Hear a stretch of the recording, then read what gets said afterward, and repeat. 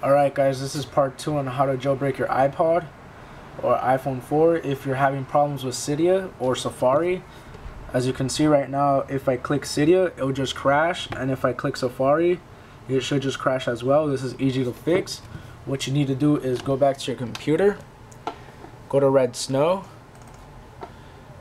You need to look for your IPS file, which is your firmware, so IPS.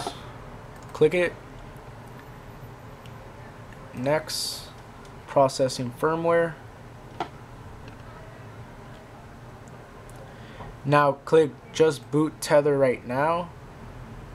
Next. Now you need to go to DFU mode again. So sleep and home button for 12 seconds.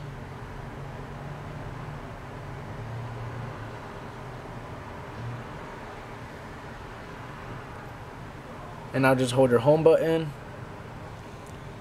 And now click next.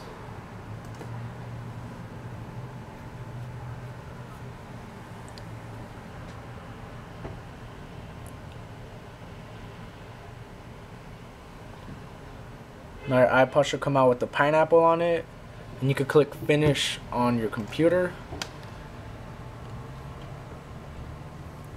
This will take a minute or two, so just hold on, be patient.